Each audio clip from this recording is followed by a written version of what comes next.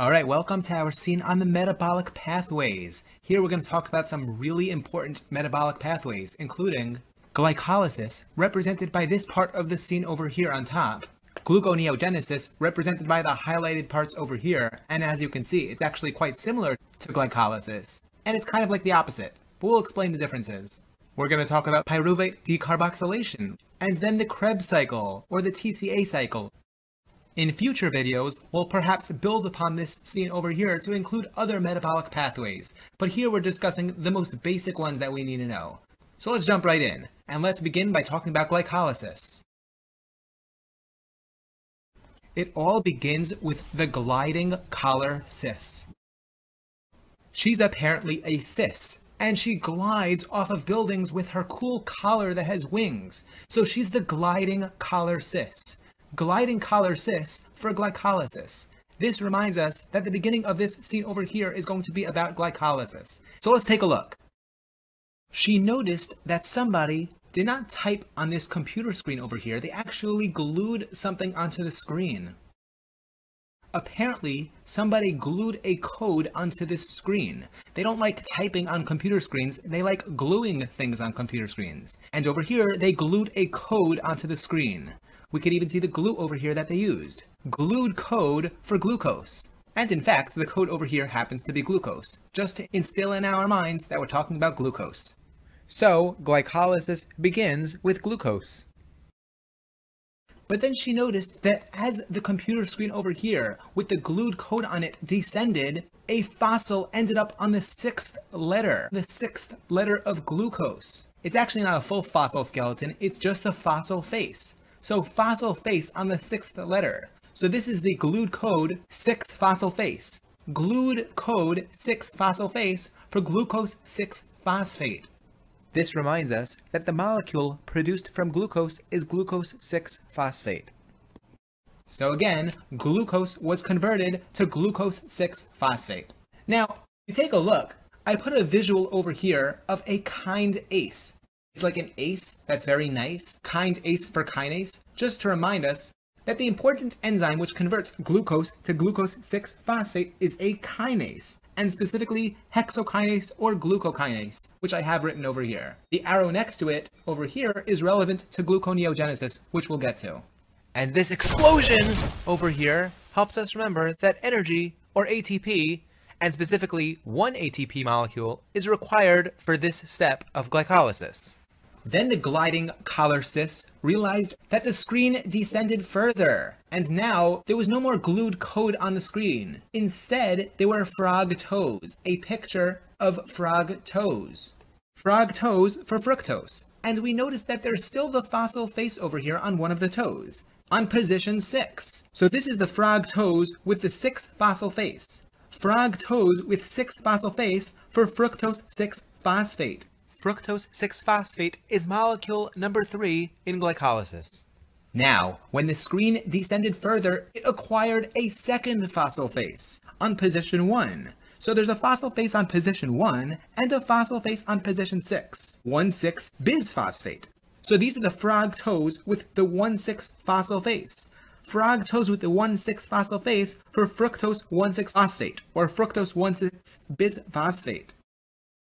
And again, the explosion helps us remember that again, energy, or ATP, and specifically 1 ATP, is required for this specific step. And if we take a look over here, we see the arrow which took us to this screen over here, where we note a K on the arrow. This is actually a perfect K. It looks pretty good, right? A perfect K. Perfect K for PFK, or PFK1. PFK1 is the enzyme which converts fructose 6-phosphate to fructose 1,6-bisphosphate. And we should also recall that this is the rate-limiting step of glycolysis. Perhaps the fact that this K over here is perfect should help us remember that this is the rate-limiting step of glycolysis. Now, when the screen descended further, it didn't turn into a screen anymore. There were only 4 screens. This time it turned into a person. The really interesting person with the glittery shirt. People call him Glitter Al. This is Glitter Al over here. Now, Glitter Al over here happens to be hiding, which we'll talk about soon. We also note that he has a 3 on his shirt, again with the fossil face. So this is Glitter Al with the 3 and the fossil face. Glitter Al, who is hiding with the 3 and fossil face for glyceraldehyde 3-phosphate. Glyceraldehyde 3-phosphate is one of the molecules produced in this step of glycolysis. Now I say one of the molecules because there are actually 2 molecules produced, because fructose 1,6-bisphosphate is split to produce glyceraldehyde 3-phosphate and DHAP. Represented by this guy over here. This guy's face is literally the letters DHAP. And perhaps he always says, "Hey man, what's da happening?" What's da happening? Or what's DHAP? DHAP for DHAP.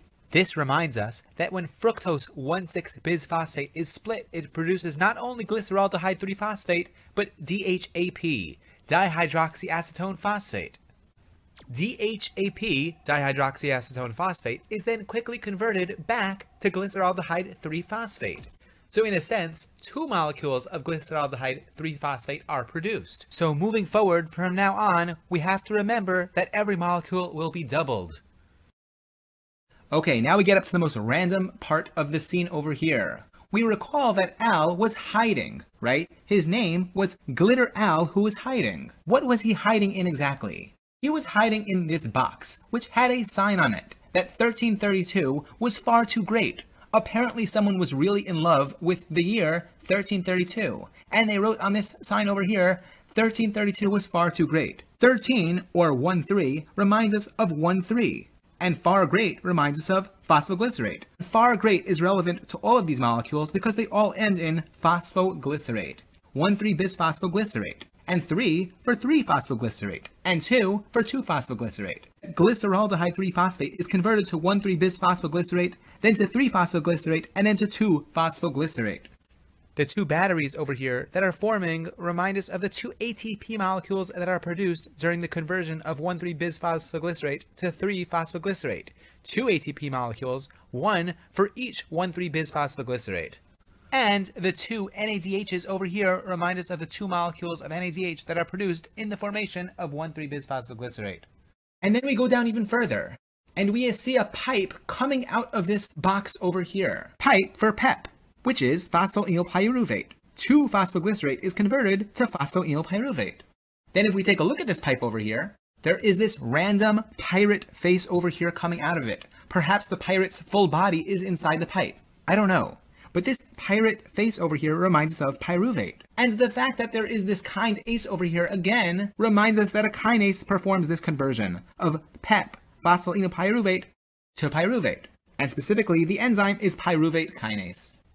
And again, the 2 batteries that are forming remind us of the 2 ATP that are produced during this step in the production of pyruvate. So just to review, we started with glucose, and then we got glucose 6-phosphate.